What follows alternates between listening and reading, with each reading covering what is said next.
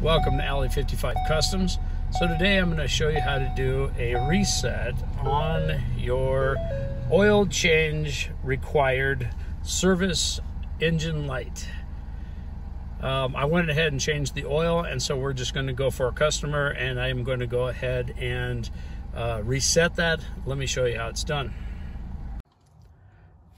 Okay, so first off, if you do not have one of these, it's the OBD2 code reader vehicle diagnostic tool. You cannot reset your service interval oil light. But most of your OBD2 code readers have this function. There are some that do not have it. But anyways, go ahead and plug into, if you do have it, go ahead and plug into your OBD2 port. Turn your car to the on position. And you're not going to start it. You're just going to turn it on so you have all your lights come up. Okay, so now if you do not have a code reader and you're planning on working on some cars, it's a really useful thing to have. I use them daily at my place. So what I would highly recommend is to pick one up. There's different makes and models and stuff, but it is this one that I'm using is a little spendy. It's about $2,800. And this is the Autel Maxisys Elite. You do not need to go, to this caliber. Autel makes a wonderful product. I back them 100%. I've been using them for years. And you can buy other ones through them that are, $200, $300, $400. And do just the same thing like oil resets and vehicle diagnostic. So, read your codes, clear codes. It helps you fix the problem in your vehicle. So let's go ahead and get this oil reset. So you go and hit forward. And then we're going to do an automatic Vin selection. That way you know everything about that vehicle. So it picks up the VIN number and it tells you everything that's in the vehicle equipped with. Oops, hit the wrong button. So we want to go to the read, and I'm going to pull away from that because I don't want you to see the VIN number. And we'll hit OK. Okay, so now as it's doing the Vin Information Decoding, okay, it pops up. It tells you basically what it is. Yes, it's correct. Hit yes.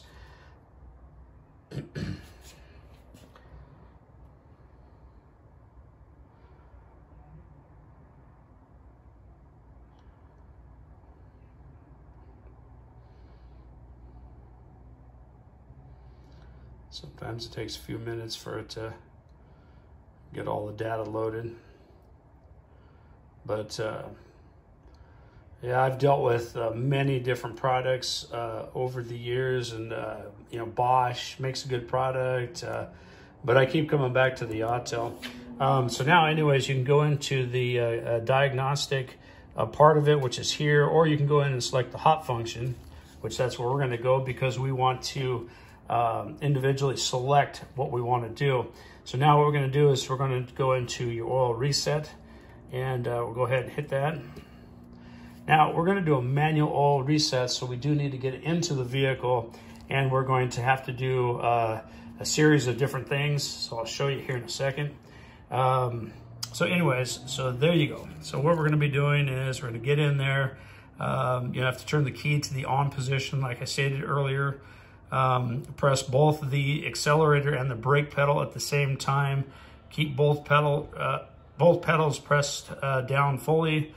And then you're just going to go through, and after 3 seconds, the service oil reset in progress message will be displayed.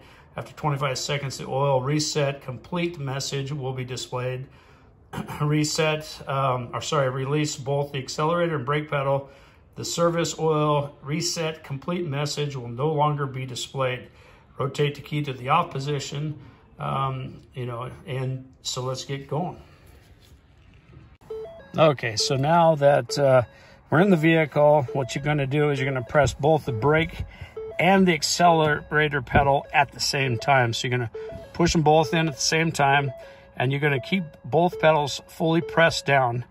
After 3 seconds, a service oil reset in progress message will be displayed, which there it is right there. So there you go. And now what we're going to do is release after 25 seconds. When that goes away,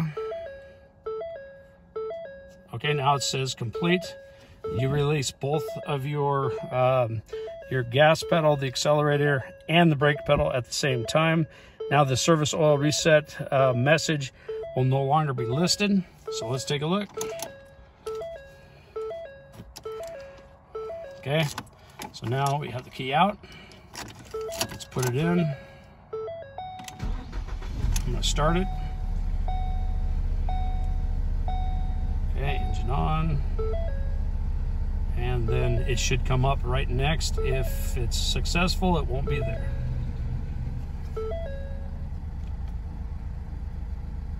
Okay.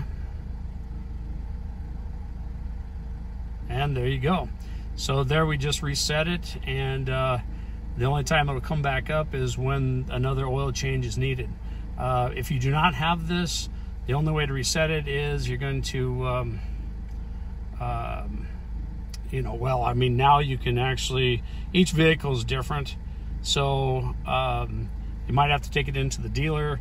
But if you have a code reader, it'll walk you through the steps on how to you know, delete that out of your system. So anyways, there you go.